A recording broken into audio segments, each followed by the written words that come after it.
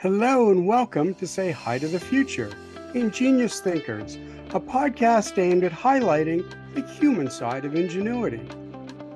With me today is Perry Knoppert, founder of the Octopus movement and Brain Forest Alliance, two groundbreaking initiatives that aim to drive acceptance and awareness of the awesome abilities of atypical thinkers and empower them to tackle the trickiest challenges of today and tomorrow. Perry, welcome. Thank you, Ken. Wow. And that means this is very fancy for just saying I like weirdos, to be honest. That's cool. So that's what I was going to ask you for all those words. What is an atypical thinker? Well, I don't know what an atypical thinker is, but I just like weird people. I like people that don't fit in the box, whatever that may be. But I've always been fascinated by people who do things differently or just slightly different or a little bit weird, like myself. And, I just call that the atypical thinker. It's people who do things differently. Maybe that's it. So, Perry, what makes you weird? What have you done that's Hmm. Many things. Well, the weirdest thing I've done, and the biggest thing that was weird in my life, is that I gave away everything and became homeless. And that was pretty weird. And a lot of people around me judged me for that, for being a little bit too weird on that perspective. Lots of things were happening, and all of a sudden everything came together, and I took the decision, you know what? You take it all, you take it all, and I'm done. I want to explore this. And I've always had this fascination for disconnecting everything, not just a little bit, but going really deep. And maybe it's my midlife crisis. I don't know. I was 45 when I did this, 49 now, but it changed my life. And I wasn't doing that. I want to share this with you. I wasn't doing that because I wanted to change my life. I did that because I was curious. The setting was there. Someone was not happy with me, then someone else was not happy with me, and I thought, where am I, and what is going on? I need to let go of everything. And that was pretty weird. But I also wear nail polish. You cannot see it very well, but I have glitters on my nails. I all what else good? is weird? I think things differently, and I sometimes share that with people. So, what did you learn from giving everything away? Many things, but the most important thing for me is that it doesn't change anything. We would think that when you lose everything or when you give away everything, your life will fall apart, right? That everything goes to wherever corner you want to address here. Mm-hmm. Um, it's not true. Nothing changes. It here, you as you stays the same. So your thinking doesn't change. So, and if reality is thinking, then your reality doesn't change, even though you don't have a house anymore. And in my case, I just had a bag and my dog, and I couldn't see my kids, and that was it.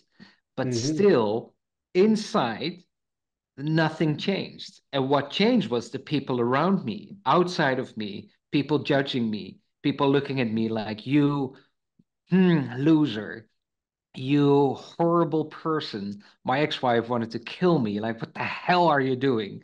My parents are like, no, get a job, get a life. You have to take care of your three kids. You cannot do this.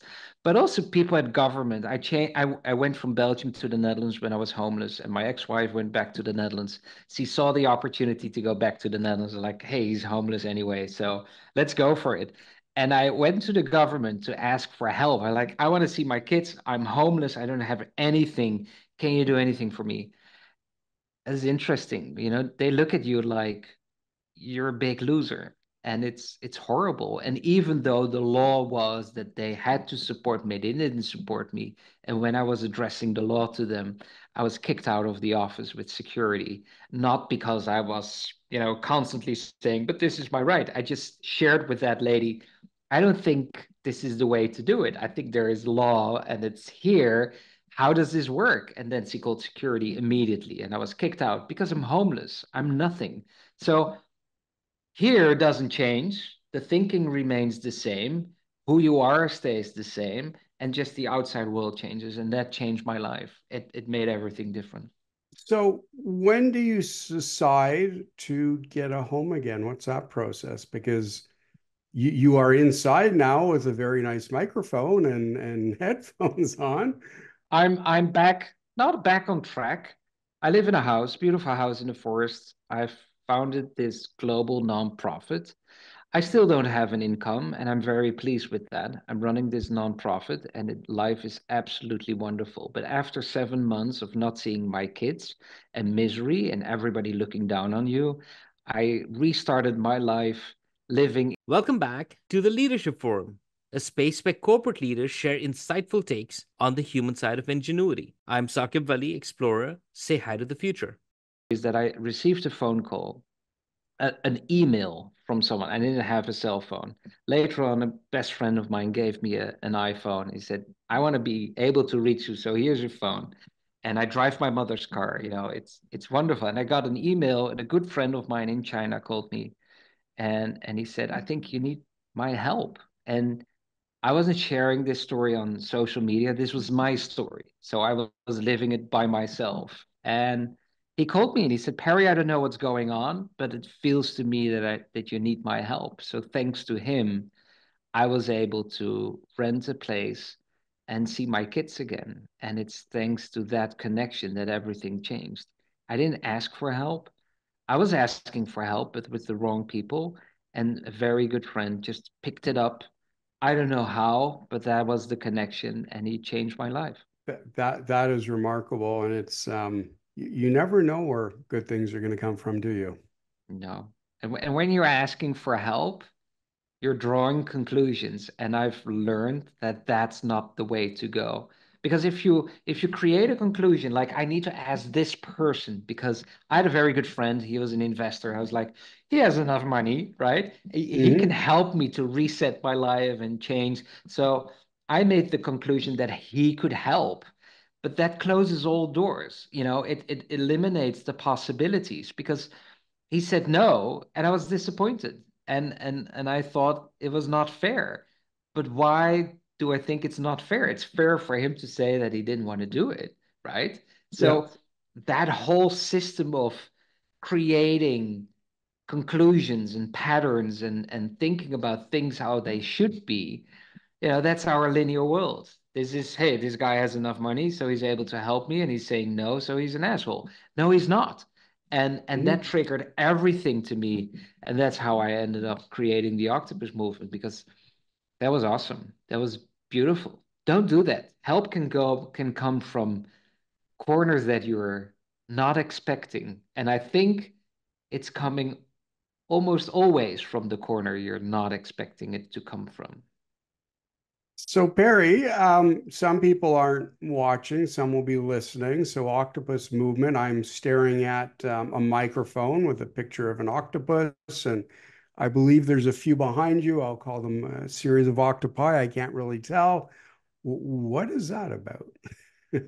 So after being homeless for 7 months, during the homelessness, I was interviewing weird people because that was my fascination, right? And I still had my laptop. So every time I was staying with a friend or family members, I would be in the guest room or on the floor or in the living room or in a corner or in a garage on my laptop interviewing people. And after 7 months, I was sitting in that house that I was renting, and I was thinking, what am I doing now? I survived homelessness and I did well. I didn't have anything, but I Mhm. discovered that you can survive that no matter what. You're there, you can survive everything. And I thought, what am I going to do now? Because in the beginning of my homelessness, I wanted to get a job. Of course, that's the first response. Like, I'm homeless, I need to get money, can rent a house. And I was checking everything out, and my resume looks like the rainforests, right? It's a jungle. I've done so many different things. Nobody wants to hire me because they don't know who I am and what I do. So I didn't get a job. And I'm so happy that I didn't get a job because this is what I needed to do.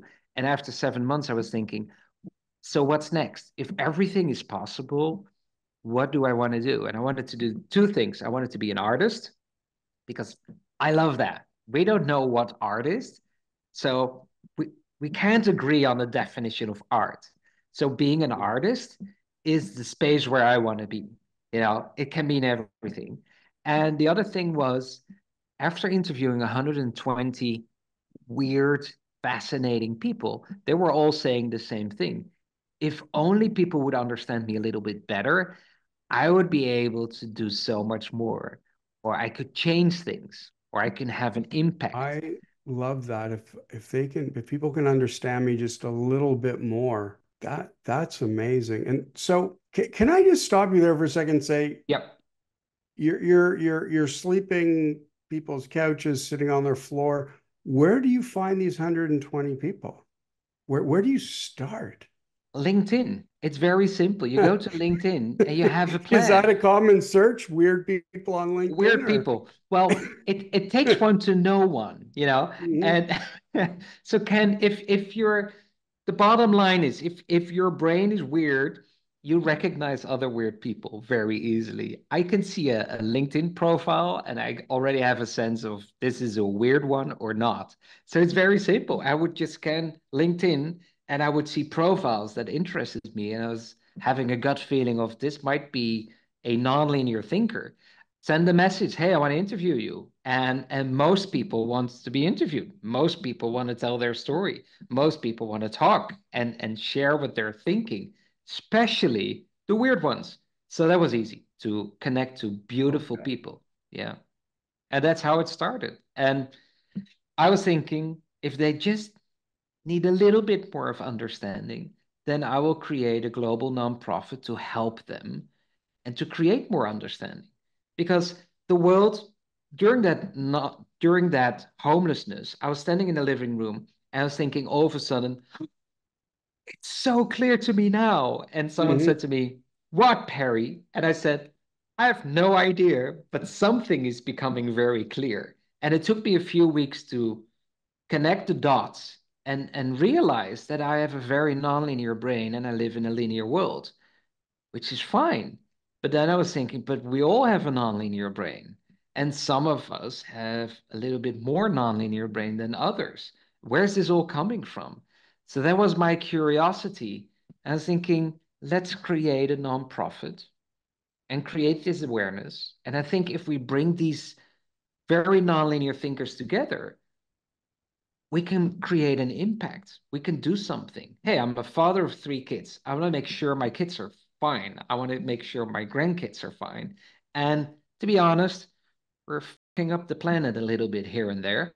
And it would be cool if we could do something. And I have this strong feeling and urgency that I see these people that are awesome, but the system, the linear network, doesn't recognize them fully.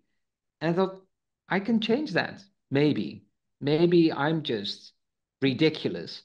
But that's what I thought. And I started with 50 people. 120 of them I interviewed. 50 of them said, yeah, that's interesting. We will join. And now it's 3.5 years later. I have over 8,000 members in 94 countries. And we've Wow. created a whole global system of the Octopus movement. So, And yeah, what does it do? Like, what do these 8,000 members do? they swim around with other octopi. So we have get-togethers. We meet other octopi every other week, and we're growing the human mycelium. I have to explain that. In the Yes, beginning, people please. were saying, "Oh, that's you're building a cool community," and I heard the word community as like, "Ugh, no, doesn't sound good to me. I don't know what it is, but it doesn't sound good." And I was thinking about it. And for me, a community is you go into a community, you have a badge, there are rules, and you can leave the community. And maybe the community is where you live. So as soon as you move houses, you're out of that community or whatever. But it brings people together within rules. And I don't like that. I, Hmm. I want to create a global movement where there's a network of people where there are no rules. Everybody's invited. Everybody can join. If it resonates, it resonates.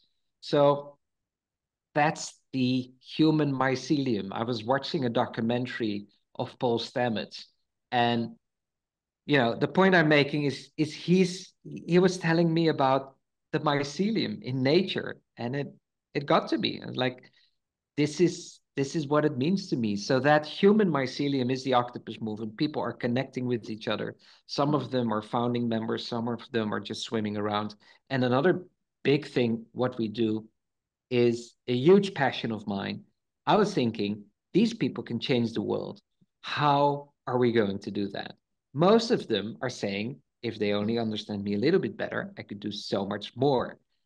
I want to give that space to them. So I've created a think tank. First year, I messed up completely. I had all these nonlinear thinkers together, and they were all talking, all ideas, and nothing happened. And then after a year, I created a system, well, what we use today, and I'm super proud of it because it's a kind of nonlinear black box that is operating in the world, and people from all over the world join us in that black box, and within 50 minutes we run the whole think tank. It goes super fast. And there are 40 people involved, 40 weird people. Normally, you don't have these people within your company or organization. And we dive into a topic and I recreate the question. So if a company or ourselves or an organization comes to us with like, this is our question, then that's not the question we're asking in the think tank. We create different questions, different angles, do a think tank, and within 50 minutes, we have like 320 ideas. And we bring that all together. And then I have a whole team of writers and intelligent people that we bring everything together and write white papers with solutions and new ideas. So we're masters of different thinking, to be honest. And it's awesome. And I'm super proud of it. And I just got a letter from NASA. We're working with them and we're doing a think tank with them as well. So it's not the smallest in the world that is deciding to go for the octopus move and understands the power of nonlinear thinking. And a lot of people know that we need to use different thinking to survive the next decade. There's a lot going on. We have AI in the world is changing. And if we don't change our thinking, if we don't approach things differently, nothing will change. And there's the opportunity, I think. So that's what the nonprofit does, to create a voice for all these wonderful people who have brilliant ideas. So to get to the linear just a little bit, I completely appreciate the nonlinear or atypical thinking and coming up with very different ideas and perspectives. But for a company or a NASA, I'm guessing there's got to be some filter, though, to understand your top three ideas and why they are relevant. Mm-hmm. Yeah. So, I mean, because I'm sure you're not, well, I'm not sure. I should just ask. I mean, you're not, are you handing NASA 300 diverse ideas with No. okay. No. So these are the ingredients. And I work together with a team of very intelligent people that are very interesting. One of them is my chief of critical thinking, Anshar. I think he has an IQ of 170 and he's on the spectrum. He's just awesome. And we brainstorm about all these different angles and we dive into that together and say, okay, this is what's here. These are all the colors of nonlinear thinking. Now let's see how we can use that to come up with an answer, because it has no use to empty the bucket of colors to a company and saying, pick your color and go for it. We need to bring in a linear way the answer and the solution. And for me, it's not about that everything should be nonlinear. This is a dance between two worlds. The whole world is linear. We're all trained to be linear. So that's been taken care of. And AI is linear, and a lot of development is linear. And I think that human intelligence and nonlinear thinking is a kind of color. And I just bring that together. It's not that I'm against linear thinking. You should see my office, how it's well organized, and my Excel sheets and my databases and everything, and my calendar and organization. It's all very linear, but I think it's bringing these two together. Otherwise, it doesn't work, because if you just have craziness and color and nonlinear thinking, you end up nowhere. So it's a dance between the two of them. So you go from deciding to be homeless to recreating your life, generating what appears to be a fascinating not-for-profit, but as you said, still not making an income. What is the transition point What? of Mhm. yeah? What is your transition point now of making an income sometime? There is no transition point. This is what it is. This is the beauty. This is the space where I want to be. Um, I'm very much a nonlinear thinker. I want to be Mhm. free, and I can only be free in a space like this because it's a non-profit. There is no game about shares and who gets what, and Right. and grabbing and stabbing, if I can say that. This is beautiful. I've trained myself that I'm okay with not having anything, and that creates space for me that I feel comfortable with. So I don't need an income. I just need to be creative. I just need to be able to produce and connect with others. Income for me is irrelevant as long as, we have some food on the table. I'm fine. It's not about driving a Mercedes Benz. Would I like to drive a Mercedes Benz? Of course. I would love to be sponsored by a Mercedes Benz, but it's not about that. Happiness is something that you cannot manage, and we all think that we can because we feel happy always in retrospective. Something happens, makes us feel happy, and then we think, oh, if we Mhm. do that again, we will be happy again. Or when I live in a house like that, I will be happy. Or when I can buy the newest iPhone, I will be happy. But you know, that's not how it works for me. I want to be close to happiness in all kinds of occasions. And I don't want to steer myself into happiness. Happiness is there anyway. And for me, being creative, using my brain, connecting with others, having huge challenges, and have the possibility to do something different. That's fascinating. I want to live like that, and I want to live, the way that when I die, my kids will say he was a weird motherfucker, but oh my God, did he do something awesome? And that's a huge motivation for me. So there will not be a transition point. This is it. This is the global nonprofit. We're growing every day. We're meeting the most amazing people you can imagine. And we're creating change, and that energy is going on every day. And every day is a surprise, and every day something else happens that I cannot predict, and I feel like I'm living completely in the now by not being busy what shareholders will think or if we get an investor or not and all these other things. For what? You know, this is it for me. So, what one other part of which I believe is part of the not-for-profit, it's called the Brain Forest Alliance. How does that work, and how do you connect with individuals to be part of that? When I created the Octopus movement, it was all about humans, finding a space where they can connect with each other and they don't have to wear a mask. They can be completely themselves. How Mhm. weird it is, it doesn't matter. We have a lot of people in the space of neurodiversity in the Octopus movement. So Mhm. if you have ADHD or bipolar or you're on the spectrum, it doesn't matter. You can be yourself. There are no expectations, there are no rules. So it works like a beauty. It's awesome to connect like that. But then I was thinking, but I think organizations want to be in this space as well, and that's the Brain Forest Alliance. So I was thinking, how can we bring this non-linearity into the business world? How can we transform leadership? How can we support the employees? And that's what's happening in the Brain Forest Alliance. So organizations become a member of the Brain Forest Alliance, and we work together with access to our think tank, the Black Box, within the Octopus movement. And we work together how we can create change. So it's the Brain Forest Alliance is the corporate side of the membership in the Octopus movement. Got it.